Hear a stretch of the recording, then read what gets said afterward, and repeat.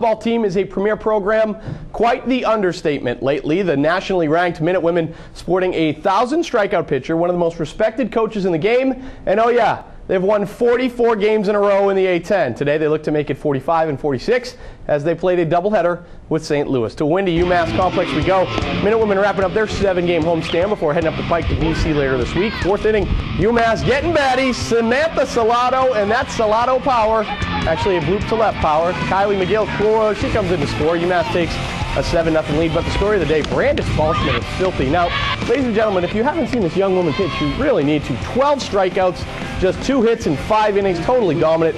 Bottom 5, runner on for Jessica Serio, and Balschmiter's catcher helping her pitcher out by ending the game early. The double to left, Michelle Libby scores. Umass wins game 1 in the slaughter rule, 8-0. They'd win game 2, 3-1. So, 46 straight and counting, ridiculous. Now in between games, the university honoring their historic hurler for her 1,000 whiffs. It's a great honor. We worked really hard. Myself and coach have been working together for a while trying to get to this milestone, so I'm hoping to keep going with it. I don't think we really talk about the streak. I think it's an understanding that teams come out to beat us, come and play a different game against us, step up their level, so we just need to keep pushing them back and keep doing what we do and play our game. Way to go, a great woman too. Meanwhile, the softball team, not the only ones on campus sitting on top of the A-10. Coach Alex Venecianos and the women's lacrosse team taking on George Washington in the battle for first place. Second half, Umass already up, a gajillion. That's Stephanie Hopkins for Megan Reddy. 1 of 4 assists for Reddy. Umass up 14-2. A little later, Jackie Lyons. A nice pass to Danielle Peltier. Lions roaring, as Umass media guy John Sinnott likes to tell me. Another assist, this one back to Reddy. Lions 3 assists, 5 points on the day. The other big story in this one, the freshman goalie Katie Flo Florence, 9 saves, only let up 3 goals. This one was a clinic. Umass rolls 18-5. They're now a perfect 4-0 in the A-10, and that ties the best conference start for them in school history. Our schedule is very tough. We do a lot of Friday, Sunday games. We had a long game on Friday, and we tell them that, keep fighting and keep working hard. We just come out, we have a game plan. Every time we're playing a team, we focus on what we need to do, and we've had great success so far. We're the underdog in a lot of games, and we like it. We just like to show off what we've got and kind of upset teams. Lacrosse and things clicking on all cylinders for Umass, the 14th ranked Minutemen, the only undefeated team in the ECAC after their 12-6 win over St. John's yesterday over at Garber Field. Senior Tim Belize, you can't do better than Belize. His 9th career hat trick. 3rd time he's done that this season. Doc Schneider, 9 saves and 11 shots, career low, 2 goals allowed. That's pretty good. Umass now 3-0 in the league. They're 6-3 overall, and the Doc says the team's following his prescription for success.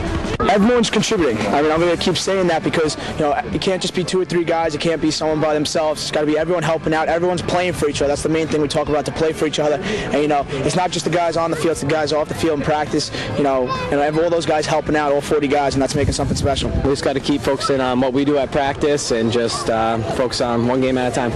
The Umass men's lacrosse team stumbled out of the gate, but remember, it's not how you start, it's how you finish, especially when on any given weekend in the ECAC, any team can win. Umass holding down the 2nd place in the conference, this going into today, looking for their 3rd straight win this afternoon. They were hosting St. John's and getting after it early. 5-1 Umass in the 2nd quarter. Jimmy Conley comes around, fires at home. He had a hat trick on the day. 6-1. Conley, 25 goals on the season.